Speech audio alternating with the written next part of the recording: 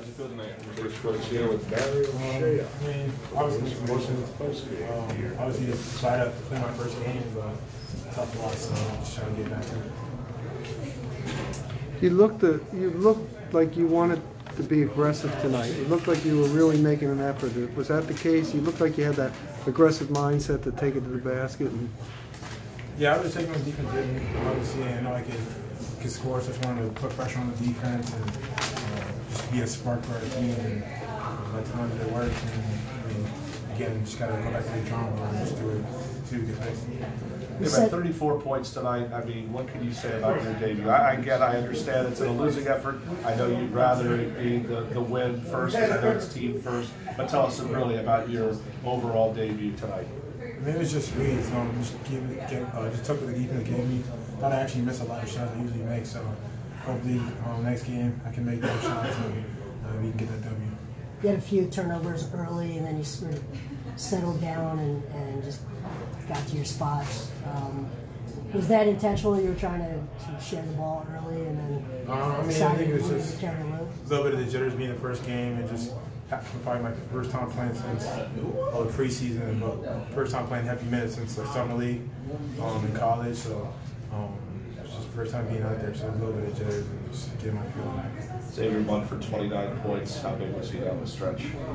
Xavier, 29 points. Xavier Munford. Yeah, I mean, again, I'm just hoping he won. I don't know who scored what. I think it doesn't matter. It's true. How'd you feel about the chemistry of the team and the cohesiveness? I think of the step back from last week's preseason game. I think they're really together on the court and in sync. And today it just wasn't the case. Not too worried. I think it's going to bounce back and go from there. What do you guys kind of do to learn from this game, kind of fix those mistakes for the turnaround on Monday? Watch film. I mean, don't overreact. Obviously, it's just the first game of the season. Just get back to the details.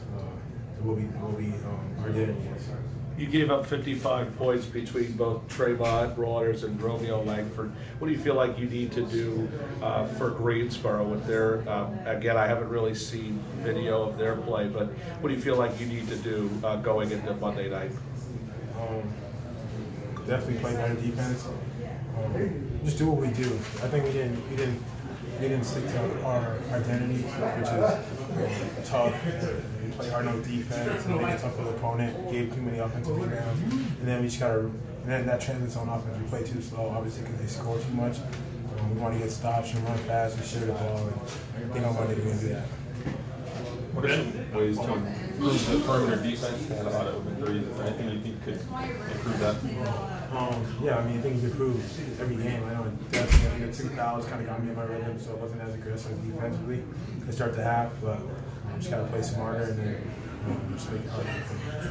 Thanks, Mark. Thank you guys.